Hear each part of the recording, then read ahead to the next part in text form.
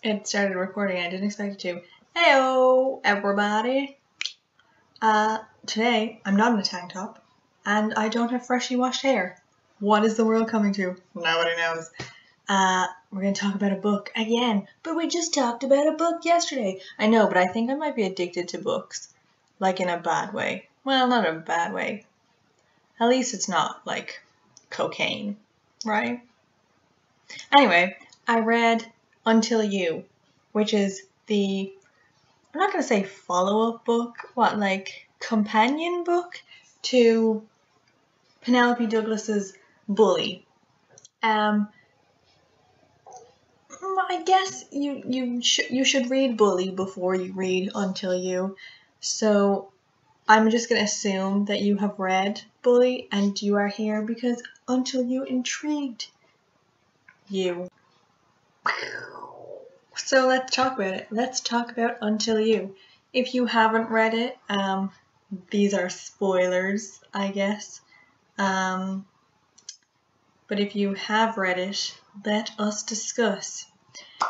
In the reviews I read about Until You, people said it will really give you a deeper understanding about Jared and why he is the way he is. Now, my dilemma with Jared in Bully was, I know he had this tragic past, I totally get that, but that didn't make me feel sorry for him in terms of what he did to Tate. Obviously, what he went through is awful, but I still don't think it gave him the right to be a shitty person. So in Until You, when he was saying, oh, like, I loved her so much, I couldn't have her, it drove me mad, blah, blah, blah. I just thought, grow the fuck up, Jared. What is wrong with you? Like, break the cycle of crappy lives. Don't be spreading it on, you jerk.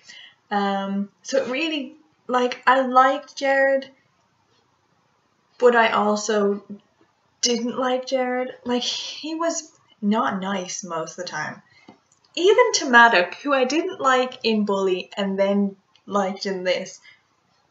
Like, you can't just go around hitting people, bro. It's not okay, especially your best friend. If my best friend punched me, I'd be like, get gone. Don't come back. Yeah, I don't know. Again, in this one, lots of sex. I know it's done from the perspective of a teenage boy, but dear God, we don't need to hear about your erection every 2 seconds. Son, calm down. Get some lotion, it'll be fine. I did, this is kind of an inappropriate review, isn't it? Oh my God, I'm so sorry, but these books are not for young people. I don't really know what to say about Until You other than I did like it. Again, it was super well written, but Jared kind of annoys me. Like, I prefer Tate to Jared. It was super interesting to see Casey's point of view, or like her involvement with Jared, and I liked meeting Jax as well. And again, obviously seeing a side of Maddox that you didn't get to see previously. And I suppose Jared's relationship with his mom, that was kind of interesting. Other than that, I really liked the first half of the book, or the first part, where there was no sex.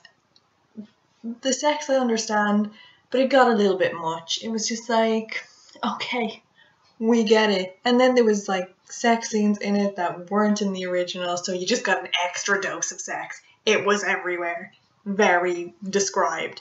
And I'm a 24-year-old woman. I totally understand sex is nice, but I just kind of felt if I wanted to read about that, I would read erotica. That's really all that I have to say about this book. I would recommend that you read it if you liked Bully, and I cannot wait for Maddox's story to come out. I'm just like, bring it out now, because I really liked Maddox. He was awesome. So I'll do a thing on that when it comes out. But other than that, this was kind of just a rambling of me talking about sex a lot, wasn't it? Yeah. But like last time, if you read Until You and you read Bully and you liked them, tell me. If you didn't, tell me. I'm gonna go, because there's the word vomit. Not constructive to anyone. Okay, bye.